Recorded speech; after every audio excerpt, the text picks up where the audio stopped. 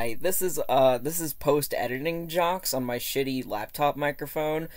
So for some reason the speed paint footage in this is incredibly choppy. It runs at like 3 frames a second. I think it was an issue with the recording, whenever I initially recorded it, so, sorry that the speed paint footage isn't the best this time around. Hopefully that'll be resolved by the time I put my next video essay together. Alright, thanks, enjoy the video. Heads up, this video contains massive spoilers for all of Bigtop.ART Seasons 1 and 2. If you haven't seen it yet, go check it out. Seriously, it'll take you like 30 minutes, 45 if you keep pausing between the episodes. It's a good time. So, I'm a writer. I have my own webcomic, Tip the Ferryman, check it out in the description below, and I love every second of making it. But there's something that's always driven me up the goddamn wall, and it's writing exposition. It's hard to pull off. You need to explain unfamiliar concepts to your audience without having your characters just look in the camera and go, here's how this thing in our world works. In some ways, you have to do characterization that exact same way. I've definitely made my own flub-ups here and there while doing this, but there is one cool little cartoon here on YouTube that I think I could take some notes from.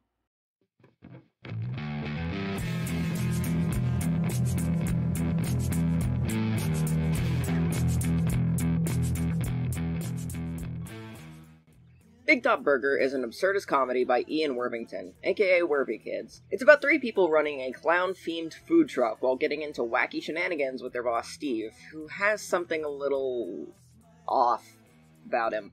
It's also a masterclass in subtle characterization and something called naturalistic exposition. For the most part, it's a goofy show meant to make you laugh, but alongside that is the actual story. Oh yeah, baby, this thing's got lore.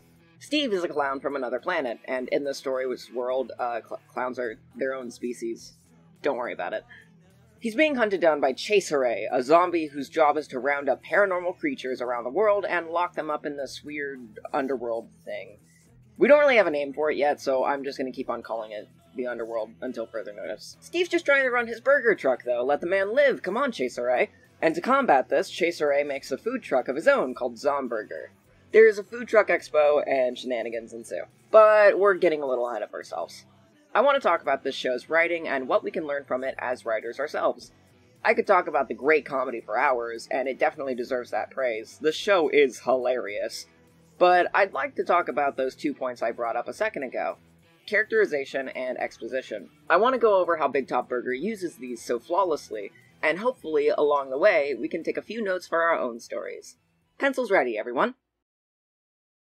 Bigtop.ART has incredible character writing. Every character in the show stands out, and they all have little things baked into them that really make them pop, which is a great thing to have for your characters, giving them a few little things that make them differ from the rest. There are a few ways to achieve this, so let's go over some ways that Bigtop.ART does this and take some notes. To start, there are 2 types of characterization, indirect and direct. Direct is when you outright tell your audience something about a character. As an example, if you have 2 characters talking about a third character, and one of them says, oh, character C, they're super sweet. That tells your audience that the character is kind, or at the very least that character A perceives them that way. Now, you might be thinking, doesn't that break the show don't tell rule? Well, yes, but here's the thing. Sometimes outright telling your audience something is fine. I'd argue it's necessary at times if you want your dialogue to sound more natural. You do have to strike a balance here. Generally speaking, you can't do all telling or all showing, but I promise you're not breaking some sort of writing law if a character just outright says a thing. These rules are more like suggestions. Break them if it fits your story. Moving on. Direct characterization is pretty simple to do, so I think it'd be more interesting if we examined indirect characterization and how Bigtop.ART handles it. Indirect characterization is when you have something implied about a character, be it through their mannerisms, their design, the way they speak, and so on. It's not outright said, but it can be very easily interpreted. Bigtop.ART does indirect characterization fantastically, and in order to help us learn how to do it for ourselves, let's take a look at a few examples of this. If you're working with a visual medium, character design probably immediately comes to mind here. The 2 groups in Bigtop.ART have themes to them, clowns and zombies, but working within these themes, Worthy Kids creates little variations that puts a little bit of the characters' personalities into them. For simplicity's sake, let's just take a look at the clowns, or we'll be here all day. The Zomburger crew do have really cool designs, but I do think examining more simple designs and how they add their characterization can be a bit of an easier learning tool here. So let's begin. Penny's makeup is white and red. Her makeup patterns give her little circles on her cheeks. This evokes the imagery of rosy cheeks, playing into her cheerful personality. She also has these little burger earrings, and given that she's the most enthusiastic out of the crew about this job, yeah, that makes sense. She's also the shortest of the group, and she's got a kind of round body and face. That is a great usage of shape language. You can always break these rules, of course, but generally round shapes are used to convey friendliness in a character's design. Tim's the straight man of the group. He's not immune to getting into shenanigans, but he's usually the first one to point out when something seems weird. His makeup is purple with little marks above the eyes.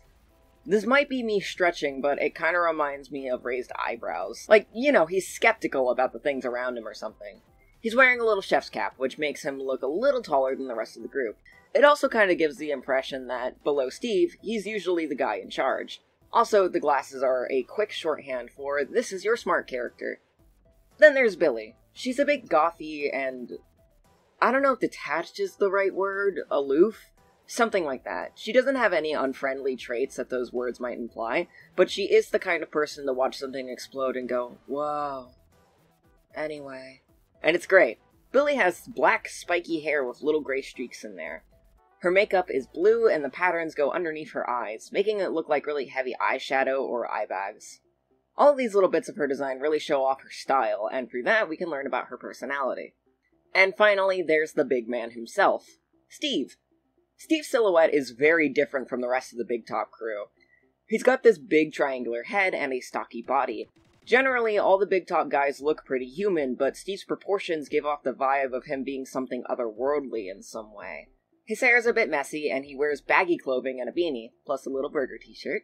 So he stands out from the rest of the crew that are in full uniform.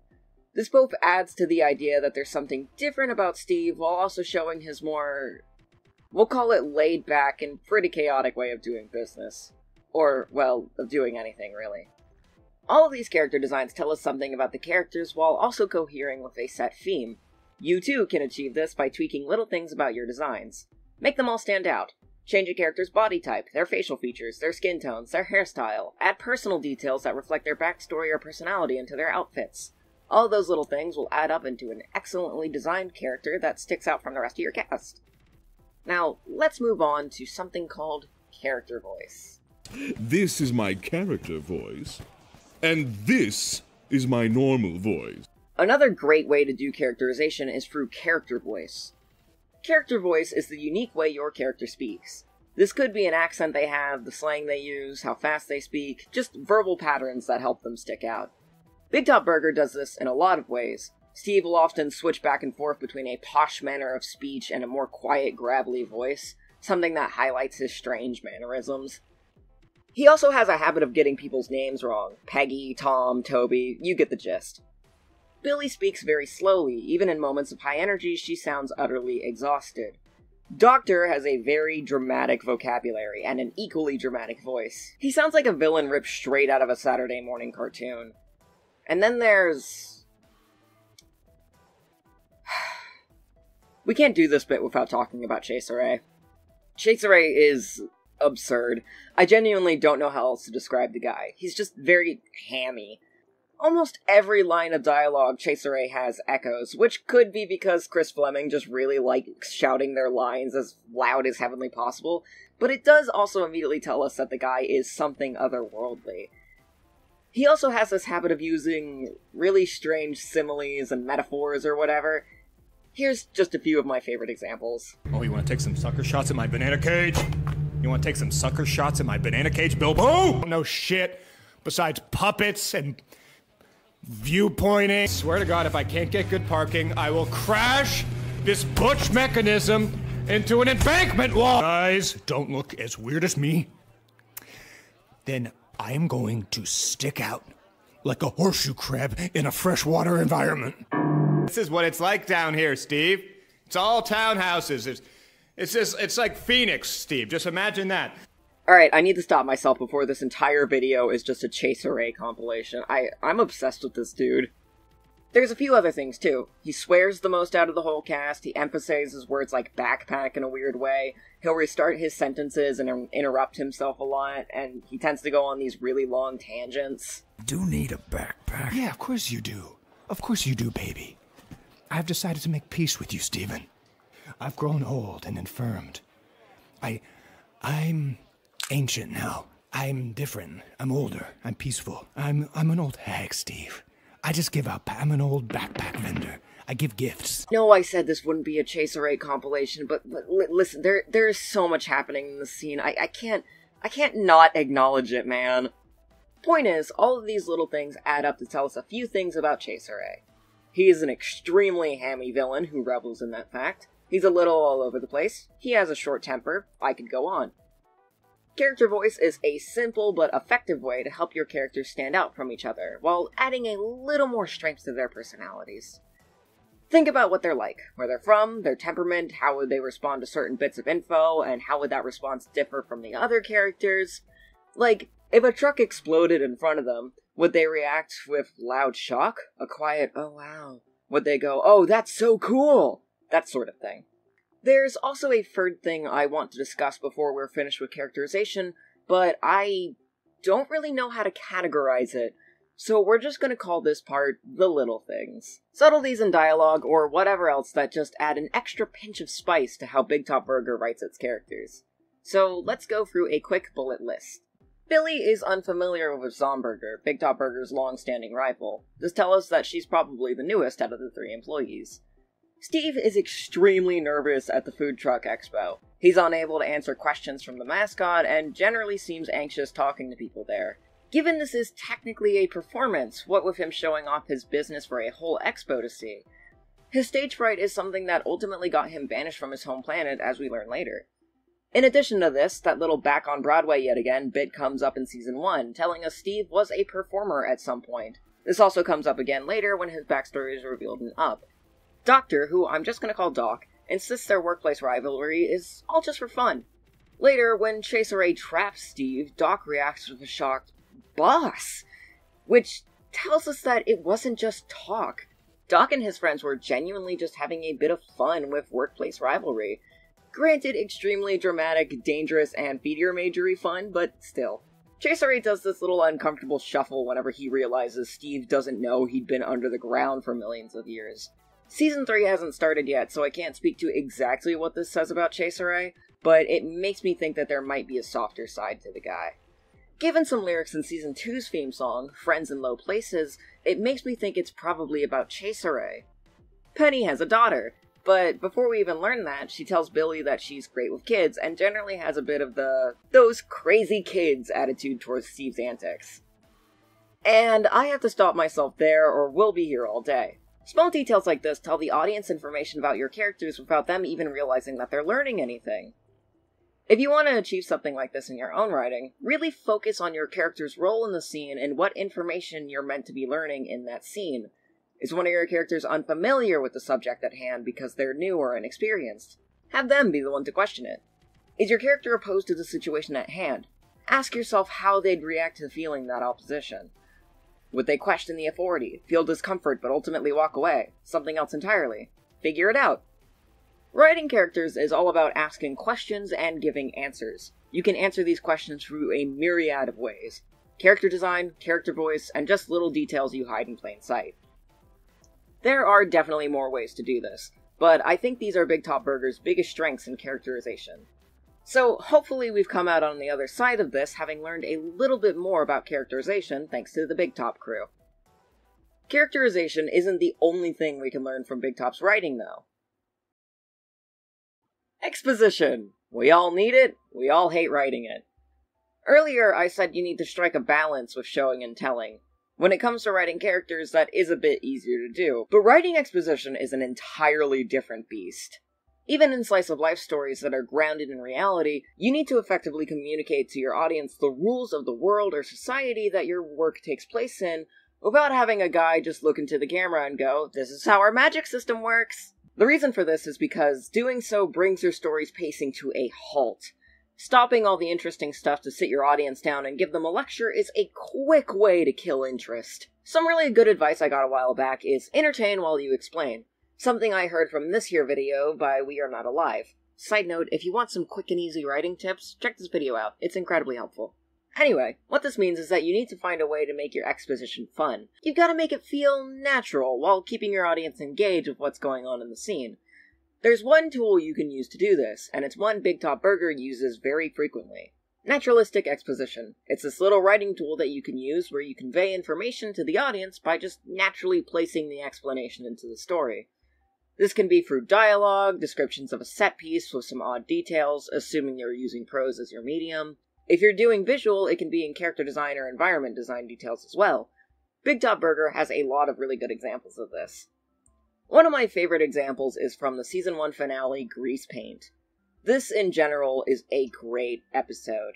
It shows the Bigtop crew washing off their makeup and getting ready to head home for the day. There's no antics, no wacky shenanigans, just some friends closing up for the night and heading home.